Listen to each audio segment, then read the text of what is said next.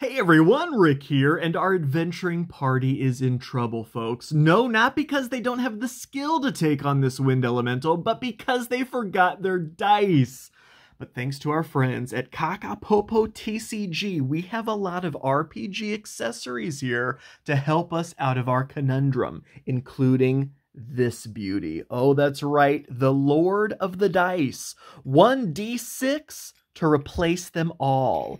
Every side of this six-sided die is a different polyhedral die spinner. And folks, this thing is impressive. Let me just say up front, all of this was provided to me free of charge as a Kickstarter preview, and check the description as well as the pinned comment for the link to the Kickstarter project. Also, much of what you're going to see here is a prototype, so very representative of the final project, but not necessarily exactly how things will turn out. But folks, this is super impressive. We have a lot of different products to go through. Let's take a peek at a few of them straight away. We have some gorgeous metal polyhedral dice sets. We have some dice boxes. These are heavy, folks. These are heavy. These are metal. I believe in the final Kickstarter project, there are going to be different finishes that you can get on these. We're going to look at each of these individually, but I mean, these are just absolutely fantastic and so well made. I cannot stress that enough. If you spin one of the sides of these dice, it is going to be spinning for quite a while. And again, this is potentially just a prototype, but it is absolutely fantastic. Every side is going to be a different creature of one kind or the other. We'll take a closer look at both of those in a second. Some more metal polyhedral dice and some very cool milk carton looking dice boxes that also can absolutely be used as deck boxes as well. For pricing information, for all the different reward levels, the estimated delivery dates, all that kind of stuff, definitely check the Kickstarter project. I'm recording this well in advance, so I don't want to quote anything because, of course, things may change. But if not at the moment you are seeing this video, then shortly thereafter, the Kickstarter project is going live, because it is going live on Thursday, June 29th at noon Pacific time. And with that out of the way, let's just take a look at what everyone is probably really curious about right now. As soon as I got my hands on one of these, I was so thoroughly impressed. Let me set the tripod down so we don't have a bunch of shaky cameras as we take a peek at how freaking cool this thing actually is. So again, six-sided die. It's going to have everything from the D4, D6, D8, D12, D10. I went out of order there, all the way to a D20. Here's our D4 right here. These things spin so smooth. And the creator of the project, I've spoken with him. I've given him feedback of my own, after using these with my friends, some comments they had. Obviously, one of the big things was, okay, this is taking so long to spin. That's a blessing and a curse, right? A blessing because how freaking mechanically satisfying is that? But obviously, when you want to roll a D4, you expect the result in an instant. Well, a solution my friends and I have come up with is give it a good spin and then just pop it down. And what do you have? All right, we just rolled a 2. You'll notice there are the printed sides that point to the result. So there you have it. That worked really well for us. Another feedback that some people had was they wish the numbers were in a more random order.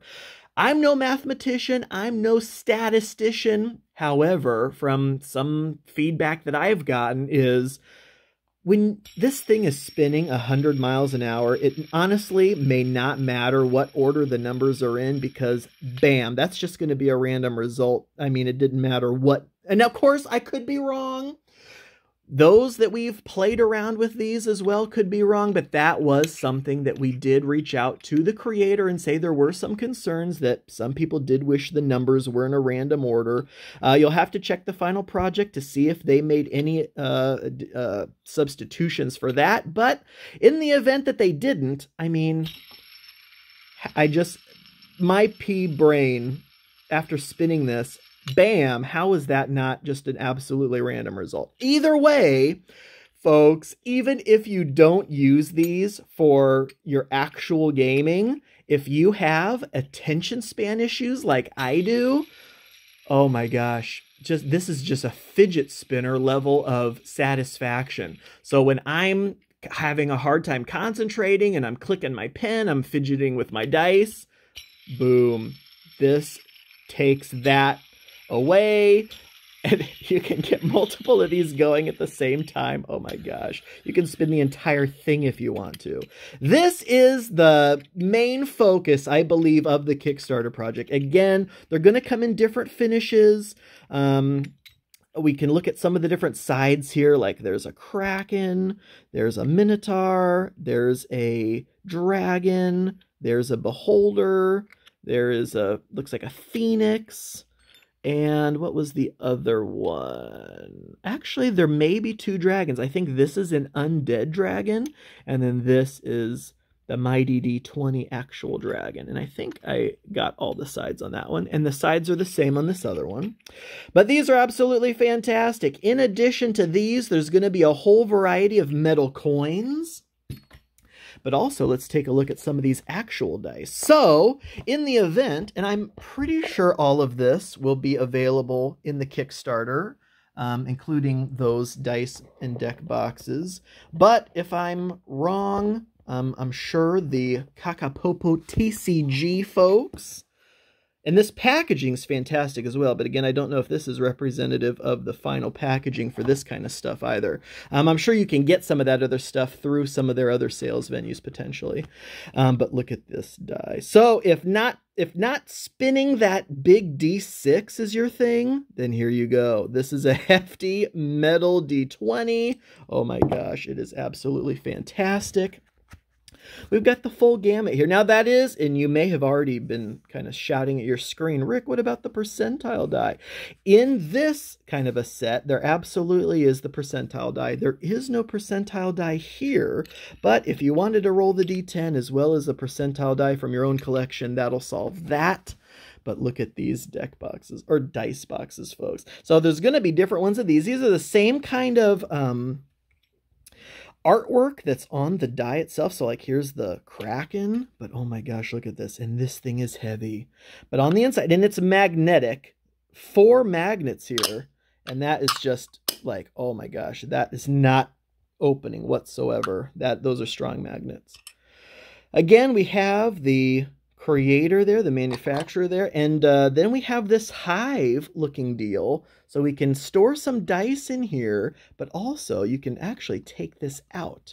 So in the event that you don't want to use a polyhedral dice set with this, you may be able to stick some just regular D6 in here if you wanted to do that, or whatever you want to do. Being able to remove this hive insert is fantastic. And so, speaking of these kind of dice box things, let's take a look at these. So these are just absolutely fun. I mean, this looks like a milk carton, and it has fun graphics on all sides of it. Like keep away from fire hazards, contains shiny click clacks, start your day with a nat 20. I mean, how adorable is that? So I've already filled this up. I've got a Magic the Gathering deck in here. As you can see, there's plenty of room. Your sleeves, you're going to have no problem storing any kind of cards in here with whatever size sleeves that you use. In addition to that, though, there is, I don't know if you'd call it a secret compartment, but underneath the lid, you can slide this out. And that's where I have some dice stored.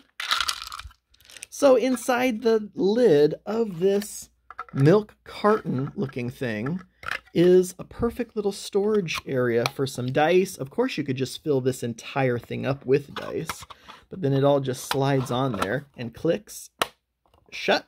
Perfect. And as you may have seen, comes in multiple colors. So I just thought that those are absolutely fantastic. Here's another set of these metal dice. These are done in more of a silver. Folks, there's going to be so many options, so many amazing metal products. But these dice hive magnet closing cases. I mean, your dice absolutely deserve something like this to be stored in, because that is going to keep them so secure. Just listen to that. It's like, oh my gosh. So let's like store, I have a little set of dice here that I just took out of my milk carton thing. So there is my full 7-die polyhedral set. Fits in there perfectly. Oh my gosh. How freaking cool is that? Ready to go. Absolutely love that. So again, folks, check the link in the description as well. I'll post it in a pinned comment for pricing, dates, all the different accessories you can pledge for, metal coins. One of the things I thought I saw on the preview page was that they're going to give away a free coin for every certain amount of funds that you pledge in the Kickstarter. So there's potential freebies there.